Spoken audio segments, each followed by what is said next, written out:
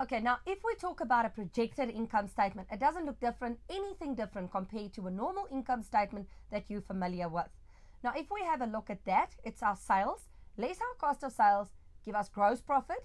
We add all our income, gives us our gross income. We subtract all our expenses to give us our operating profit.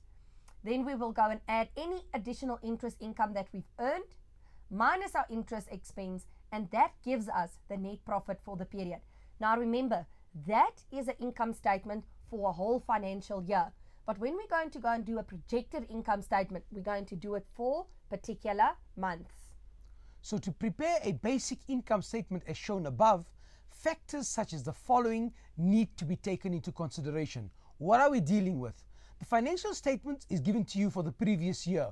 What changes are expected in respect of the following? In other words, do you expect your sales policy to change? Is there something that you want to discuss regarding your purchase policy? What about your markup on cost of sales? Now, obviously, these are considerations based on last year's figures. And obviously, you want to look at the future to see, how am I going to adjust? What do I want to do? What do I want to do differently next year that will impact on my figures, that will improve? Obviously, you're looking at improvement. The same would apply to your accounting results. You've got results for grade 10. You've got results for grade 11. Now you're in grade 12. You're projecting. What do you expect? What do you want to happen to that accounting result when it appears in the newspaper? Obviously, it requires planning on your part. And one of them is to listen to us at the Learning Channel. So therefore, if you listen to us, you hope to improve that result that you're looking for at the end of the year. Okay, if we can quickly just look at the following as well. When we talk about purchases, just to keep this in the back of your mind, when talking about purchases, the cost at what I buy something. So my cost of sales represents my purchases. There will always be an increase or a decrease in expenses. It's just going to depend on how well we control all our cost. A rise in wages, that must definitely take place. If that's not happening, you're going to have the trade unions on your case. A rise in interest rates on mortgage loans. A decrease in your telephone account, you've got more strict control over that. So you're cutting down on expenses. Like Ashraf said, you need to plan and you need to budget, and you have to look and see what are we going to do for the future. So there will also be an increase or a decrease in the other income.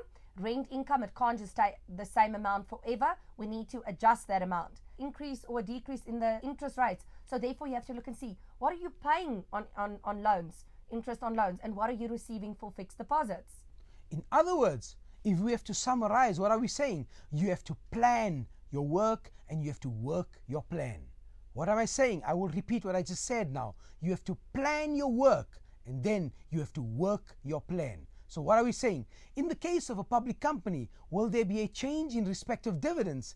Tax rates, obviously, what's the finance minister going to do next year? Is he going to increase the tax rate? Is he going to decrease the tax rate? Obviously, those are questions that you need to be asking yourself all the time.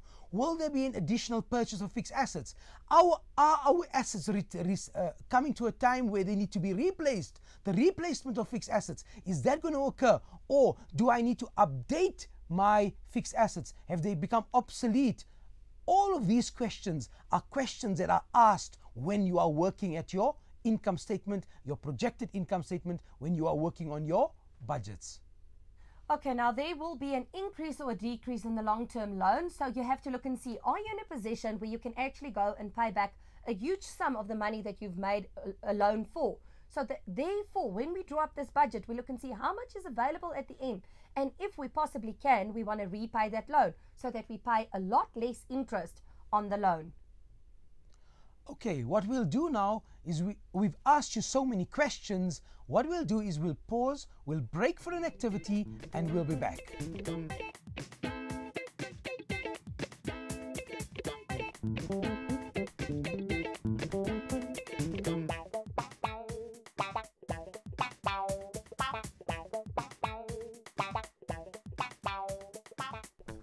Until our next accounting lessons, where we're going to look at an actual budget and a projected income statement from us, keep on reading through the budget section and make sure that you understand what these things are all about. And ask your parents. You want to sit in at the end of the month when they complete their budget and look and see what do they budget for.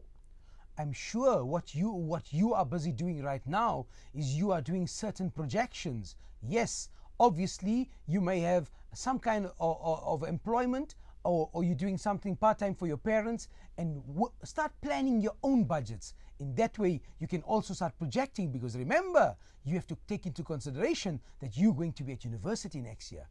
Remember that, and remember that there's money involved, and you have to start projecting for next year. But before that dream materializes, it's the accounting that you need to pass. Until the next time, enjoy, and see you in our next lesson. Until the next lesson, goodbye. Bye-bye. Summary.